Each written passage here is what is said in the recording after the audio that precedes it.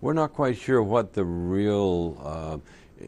what really influenced these guys, but we do know that they did access radical Islamic jihadist websites.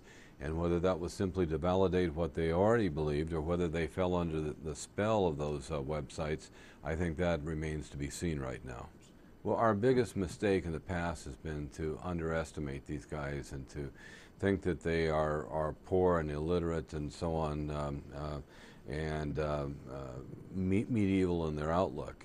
They're using very modern tools. Their bomb making and so on is highly technical, highly proficient in many parts of the world.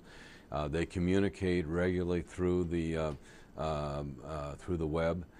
They even adopt American names and sometimes even enter through chat rooms, one of them playing a male, one playing a female, and you think that they're just connecting, whereas in reality they're passing information to each other and maybe even launching a terrorist campaign.